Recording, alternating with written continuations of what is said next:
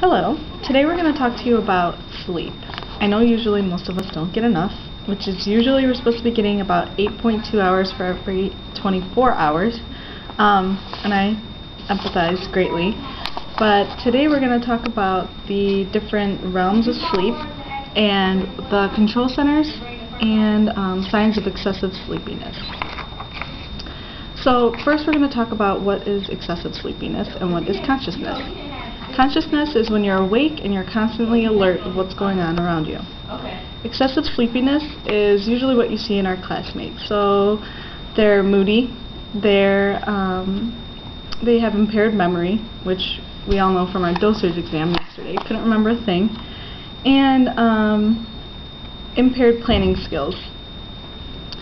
So for the most part, when you have intrusive sleepiness, you're nodding your head. So Dr. Fazal has made many examples through us in class when you see some of our classmates nodding off in the middle of physiology.